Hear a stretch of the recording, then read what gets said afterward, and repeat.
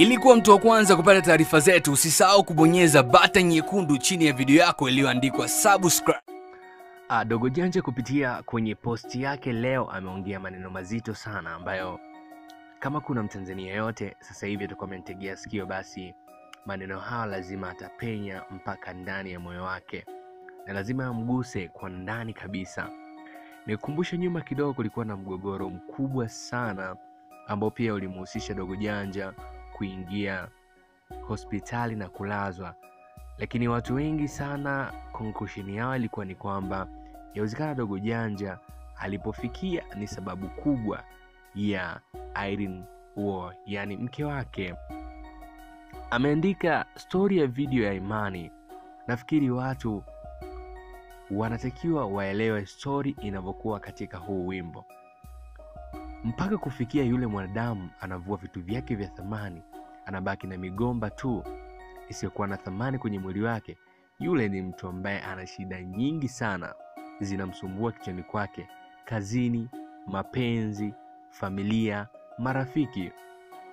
Kwa hiyo mwisho wa siku anaona bora hata akomae sehemu yoyote, bali ambapo anakuwa haoni na mtu yoyote ambaye anajuana naye. Lakini wakati anatembea kwa miguu anachoka, ule uchovu unamfanya anafikiria hatua ya kulala sehemu yoyote ile. Kwa bahati nzuri au mbaya, anaamua bora ajiue, afe, yani asiwepo tena duniani. Anaamua kufanya kulala kwenye reli ili treni ikipita imkanyage na asiwepo duniani. Bahati nzuri Mwenyezi Mungu bado anatamani huyu bwana aendelee kuishi hadi inafika asubuhi, hakuna hata treni ambayo imepita. Kwa hiyo anajikuta bado mzima, anashangaa.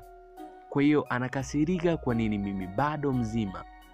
Sipendi hii dunia, lakini naona bado inafaa fata. Kwa hiyo sasa anaamua kuvua vitu vyake vya thamani, kuanzia nguo ambazo alikuwa nazo, thamani ya juu, suit. Anavua vitu vyote, saa, chain, boxer, ili abaki utupu, kwa sababu anaamini akiwa utupu dunia inakuwa inashangaa. Wakati dunia inashangaa, na yeye ndipo anapopata nafasi ya kuendelea na maisha sehemu nyingine. Kwa hiyo anavua vitu vyake, anavaa migomba ambayo haina thamani. Anamaanisha kutokomea.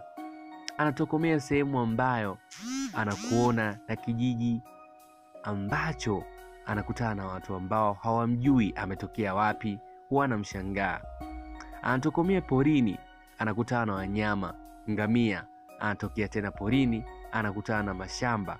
Kwa hiyo mwisho wa siku anabaki ile tafsiri, yeye amechoka dunia, amechoka vitu vilivyomo kwenye dunia kama vitu vya thamani, marafiki, mapenzi, familia. Kwa hiyo anaamua adisapie, aondoke, ambapo yeye anazamia anapoenda ndipo kutakuwa na amani ya nafsi yake. Lakini akiwa hana kitu chochote ambacho kitakuwa kinamsumbua duniani, so ni imani ambayo yeye yuko nayo. Lakini mwisho wa siku tunasema tunapita, na kila mtu anapita ups and down, vitu vya kawaida sana. Ukiwa na imani naye, dedicate kwenu leo wote. Bonyeza linki kwenye bio yangu, maybe yawezekana ikawa ni nyimbo mpya ya kwake Dogo Janja, Jenjaro, au ni vipi? Bana, mimi naitwa King B, King Mimi, King Vocal, King of the best presenting Bongo Tanzania. Let me say bye.